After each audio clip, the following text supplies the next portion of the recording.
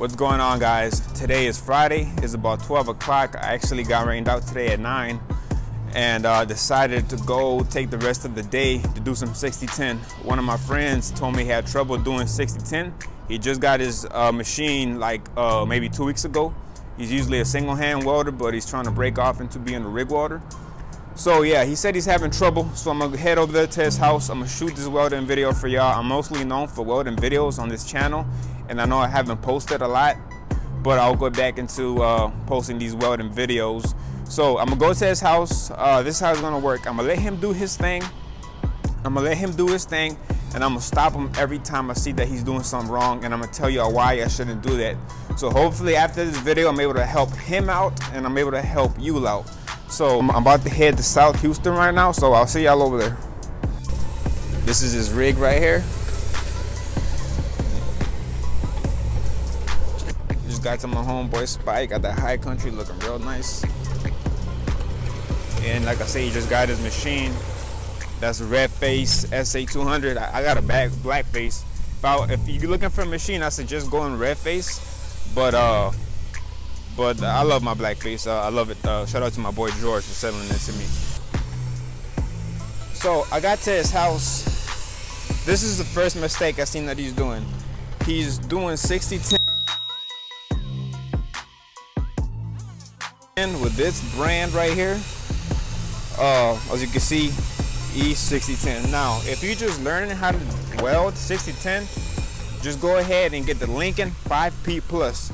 Do not get those cheap rods. You're a welder, you deserve the highest quality of rods out there, and that will be Lincoln 5P Plus. And make sure you get the 5P Plus because they have other kinds too. And those rods will do you good. These rods right here are meant for roots, and you'll have a lot of trouble putting the root in there, so go ahead and get those.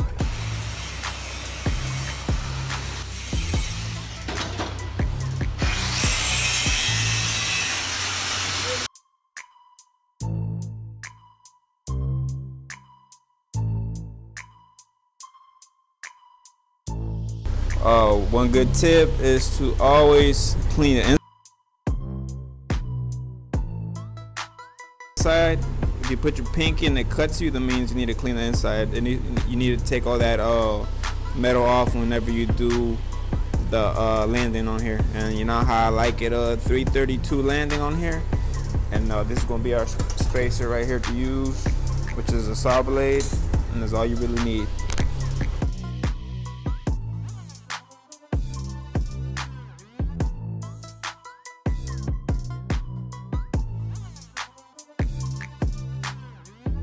Once you tacked it up, this is what you want your coupon to look like. A nice feather tack and a nice gap even all the way around. I personally like to use a saw blade for anything from 6-inch on smaller, and whenever I go to like 8-inch, I prefer to use a 332 gap. But a saw blade would do it for that's my personal opinion. I'd rather a saw blade for a 6-inch on down.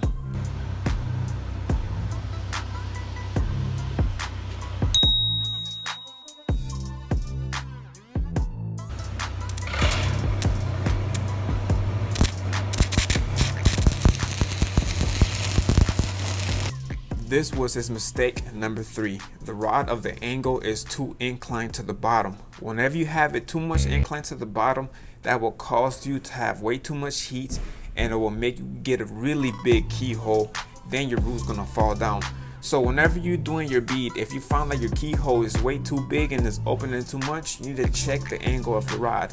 Your rod's supposed to be inclined more to the top, especially when you do your 12 o'clock. It needs to be kind of on top. You see how he has this? You basically just digging into the bevel and opening that keyhole up. Fix the angle of your rod. Pick it up a little higher.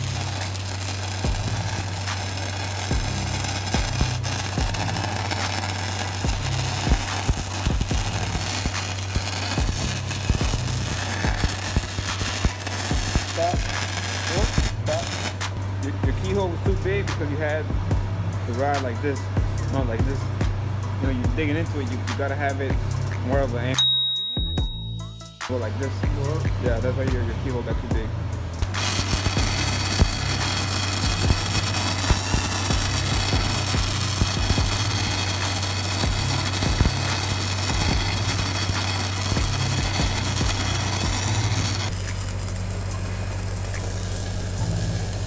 There you go.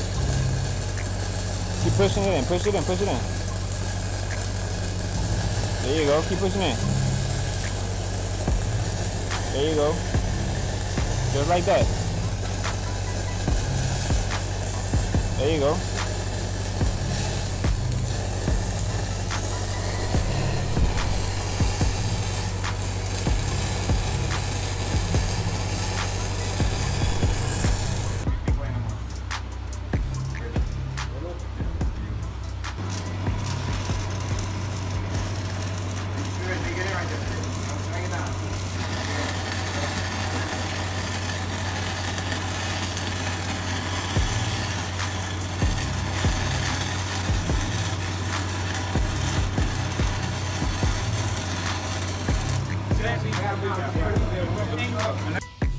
And these are some of my top 3 mistakes that beginners make whenever they try to learn 60-10 by themselves. It seems like it's not a major mistake, but it actually makes a lot of a difference. As you can see, my homeboy was able to get a little bit more of the 60-10. He was able to do some nice routes.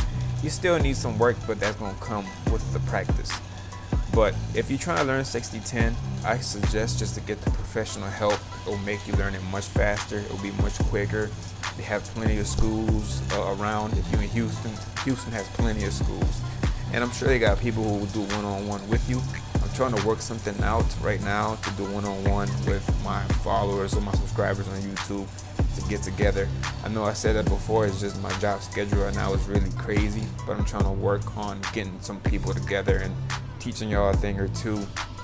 As of today, I think my homeboy has it almost all the way down with the 60-10, so you just need somebody to help you. That'll be the fastest way for you to learn on how to do the 60-10 and move on, is always to get the professional help. But I hope you enjoyed the video. I hope I was able to teach you something. If you have any questions, concerns, or comments, negative, positive, whatever it is, or you think I need to improve on something else, let me know. Hit the comment section. And also, while you're down there, don't forget to hit the like button and don't forget to subscribe. Hope you enjoyed the video. I'll see you on the next one.